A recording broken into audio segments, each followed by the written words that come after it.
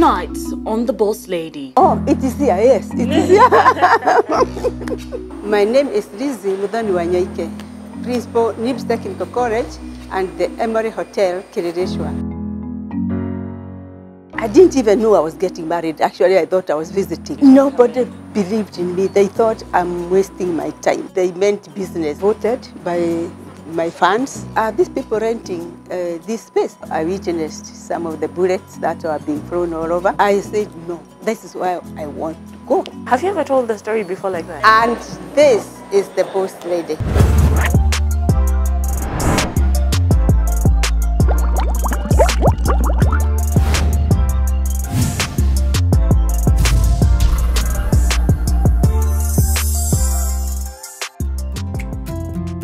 Today we are in Ruiru at the NIBS Technical College. I'm set to meet one Lizzie Wanyoike, a very known woman. If you don't know her, well, you're going to find out right about now. So I'm going to have a sit down with her. We'll be taking rounds in her school and just get to find out how did she make it to be where she's at right now. Follow me.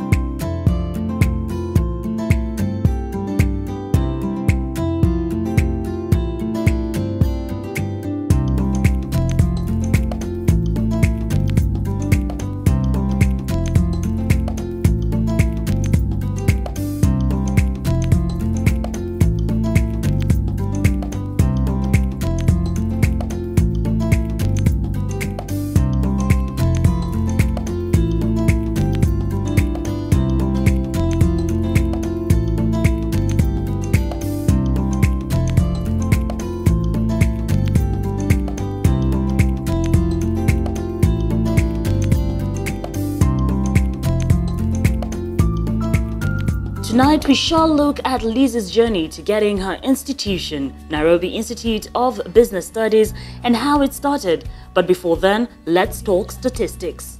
Colleges are 2- or 3-year post-secondary school institutions.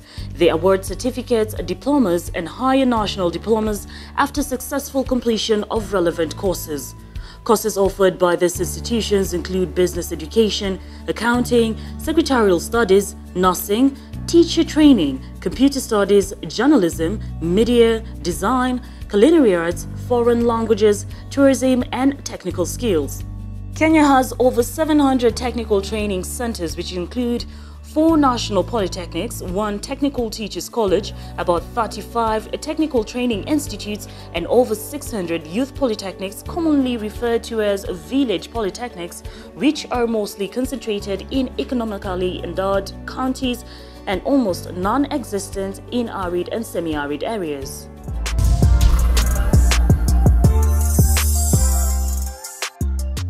Back to the boss lady. Who is Lizzie Wanyoike?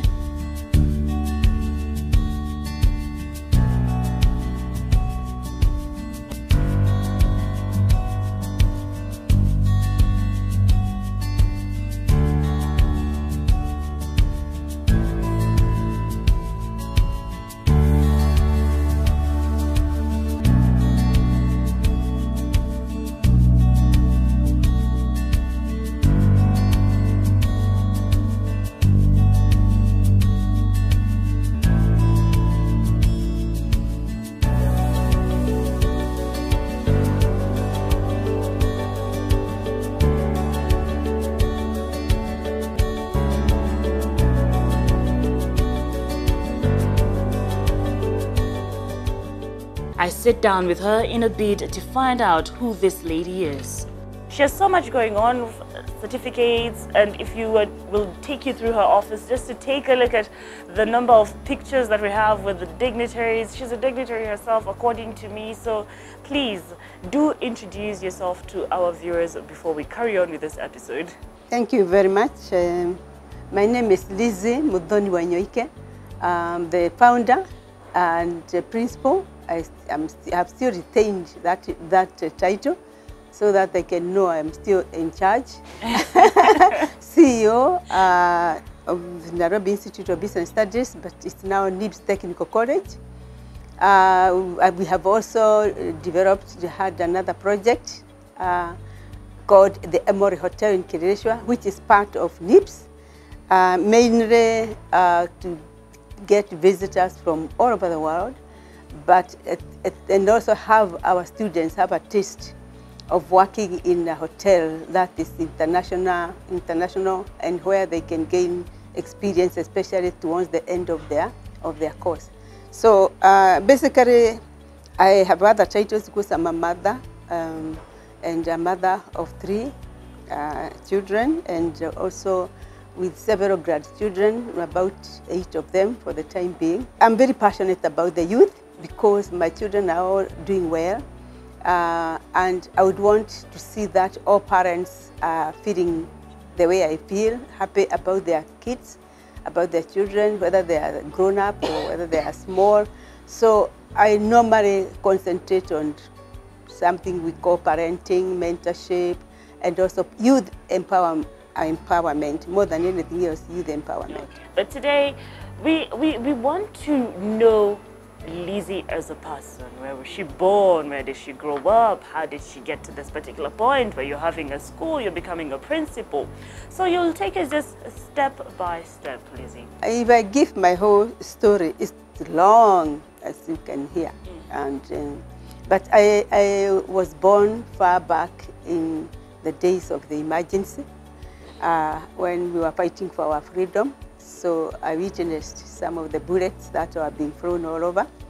My father was a chief, but was discovered. The Mzungus got to know that he was also helping the Mau Mau rebellion, so he was jailed for at least 7 to 9 years. I can't remember, I was a bit young. When he came back is the time I got to know who my father, how he looked like. And so we grew up in, we were first of all sent into those villages, which in other words are concentration camps where they can control the people. And that's why I went to primary school. I went into a local school that was Kadukeine primary school. And then after independence, I was still in the primary. Then I went to high school, where I now left the village life. Although we had moved back, we have been allowed to move back into our regional homes. So I went to Kahuhia Girls. Now, when I was growing up, my dream was to become a teacher. I continued feeling that my dream of becoming a teacher was going to die, but it did not die that time. And then I had another dream. I used to like the way my mom and my dad used to live. They may have been having their problems, but we never saw anything. Whenever they had any maybe misunderstanding like it is in others, they would wait until we all fall asleep, because we were staying in small houses. The other dream was to, when I grow up, I want to become a secondary school teacher, and then I want to get married, and then I'll have 5 children. And that is what I stuck to until now, my older days. With her dreams so big, did she get to be a teacher, and how was she able to get into business? My journey to becoming a teacher was not as straightforward as I thought, because I actually was not admitted to a high school teacher training. I was admitted to a primary, and I refused. So I did not go. I just cried at home. But then later on, my parents managed to take me to another school far away in Nakuru High School, whereby I did a business course that is more or less like a secretarial course. And when I finished 1 year, then somehow some Canadians came to our school, and they were looking for people who have done that course, who are willing to be trained as business education teachers in high schools. And I was so excited. I was the first one to jump into that. That was a very good opportunity. It was an opportunity that just God brought it to me. And that's why I tell people, young people, that you may not get into your dream the first time, but keep on dreaming. Don't give it up. Get whatever comes your way. Maybe that's because that was the best way. It's leading you somewhere. People get lost because they lose hope. I wanted to be a nurse. I was not admitted in a nursing school. And then you lose hope. You don't know what to do. So anything else you do, you think it's a waste of time. But I would tell the youth that do what comes if you didn't get what you wanted, and through that you end up where you want to be.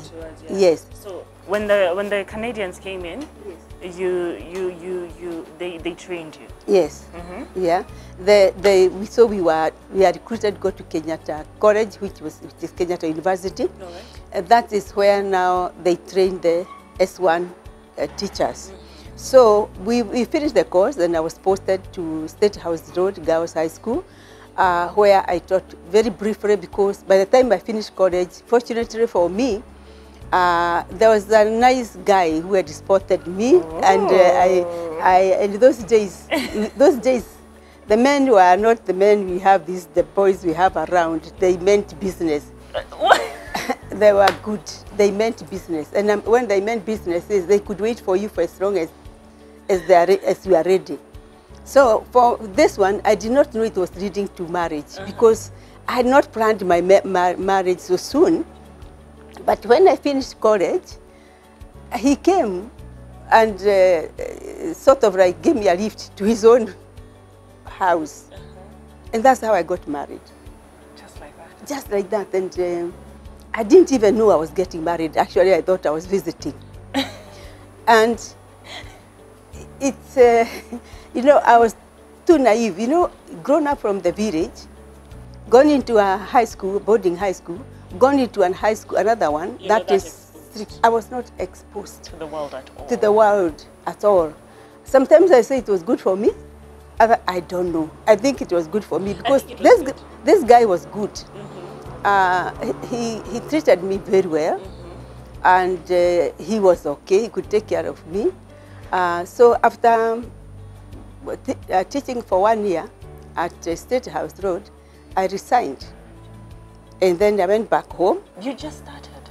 Yeah, I just started. You know, I was to have a baby. So now I had the baby, and there are no problems with taking care of us. And I stayed home for about an year. And then I felt, no, I did not say that I want to be a housewife. And again, even at home, I did not have to do anything, you know. So I felt that I needed to look for something. So I looked for a job, and I got a job in one of the colleges, main colleges those days in town, which was called Temple College. Now out of a job, how does she get back on her feet?